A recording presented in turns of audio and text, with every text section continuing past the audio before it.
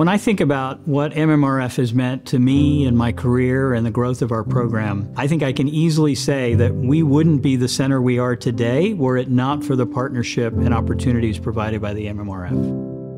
MMRF really started the long-term relationship with me and with Emory back in 2002. And that partnership together with Dr. Anderson and many others led to the CoMMpass trial.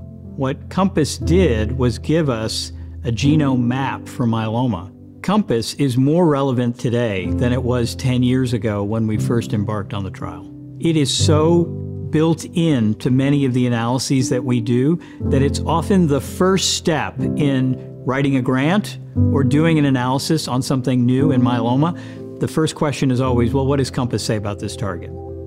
One of the key pieces that we were trying to understand was how do we get a large enough sample size to really be able to answer the question about the genetic landscape of myeloma. If you pick a single institution, you're going to get that institution's biases on which patients get enrolled and which don't.